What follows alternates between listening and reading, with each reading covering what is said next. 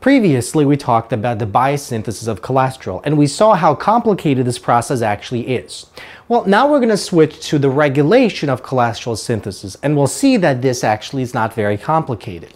So, the most important thing you have to take away from this lesson is the regulation of cholesterol synthesis occurs at the level of the rate-limiting enzyme HMG-CoA reductase. So, as we'll talk about all these different regulatory methods, remember this fact. To increase the production of cholesterol, we have to increase the expression of HMG-CoA reductase. To decrease the production of cholesterol, we have to decrease the expression of HMG-CoA reductase. So let's begin with sterile-dependent regulation. So let's suppose within our body, specifically within the liver cells, we have low levels of cholesterol.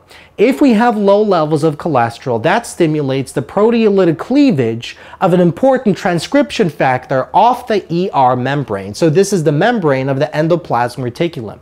And attached to this membrane on the cytosolic side is a protein called SREBP, which stands for Sterile Regulatory Element Binding Protein.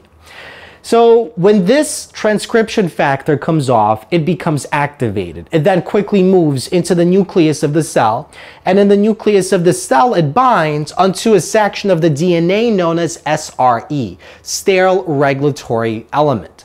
And once bound, it upregulates the expression of the mRNA that codes for HMG-CoA reductase. So the mRNA exits the nucleus, it goes onto the ribosomes essentially create that enzyme, and now we have more enzyme to create cholesterol, and that increases the amount of cholesterol inside the cell. When we have high levels of cholesterol, so when we synthesize enough, this creates a negative feedback loop. So essentially there are intermediates in the cholesterol biosynthesis pathway, as well as cholesterol itself, that moves back here and inhibits the proteolytic cleavage of the sterile regulatory element binding protein. And so this will decrease the production of cholesterol. So this is the major way by which we can regulate cholesterol synthesis. Now, let's move on and talk about the sterile independent regulation. So sterile dependent means we're dealing with a binding protein. So we're dealing with the sterile regulatory element binding protein. But sterile independent regulation means we don't deal with this sterile protein.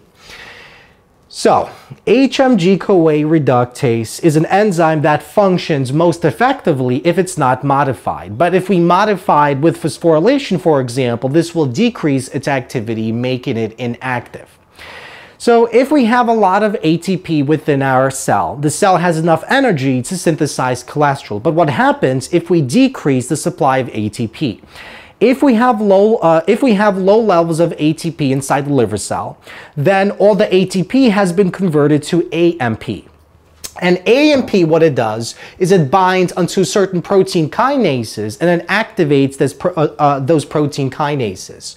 And so by activating protein kinases, they can phosphorylate HMG-CoA reductase, and that can make it inactive. So if we have low energy levels, low levels of ATP in the cell, that means we're not going to produce cholesterol. And that makes sense, because if we have low levels of ATP, we want to use the remaining ATP for other more important processes than producing cholesterol.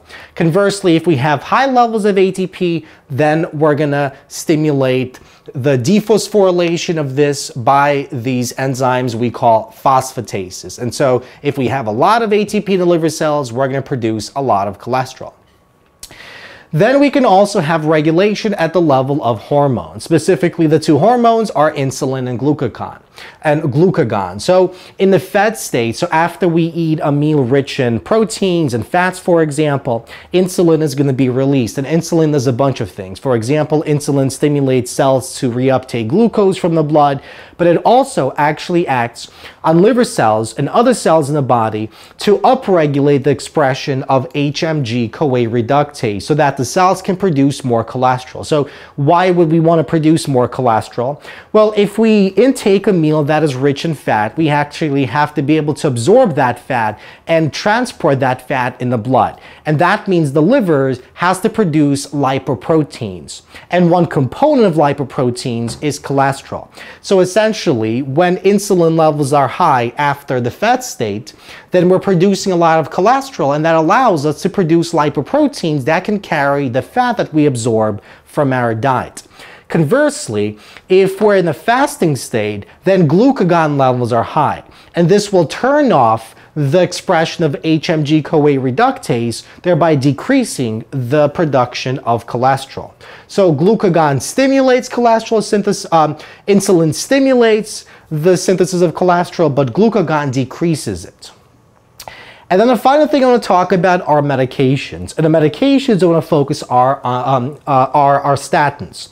So statins are essentially molecules that resemble HMG-CoA. And so what that means is statins are competitive inhibitors of HMG-CoA reductase.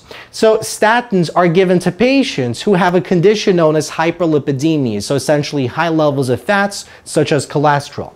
And by giving patients statins, we block the activity of HMG-CoA reductase that decreases the production of cholesterol within our liver cells, and that stimulates something called the reverse cholesterol pathway. So we'll talk more about this later on, but very briefly, it causes the liver to actually absorb more cholesterol out of the blood and into the liver. And that decreases the levels of cholesterol and other lipoproteins within the blood.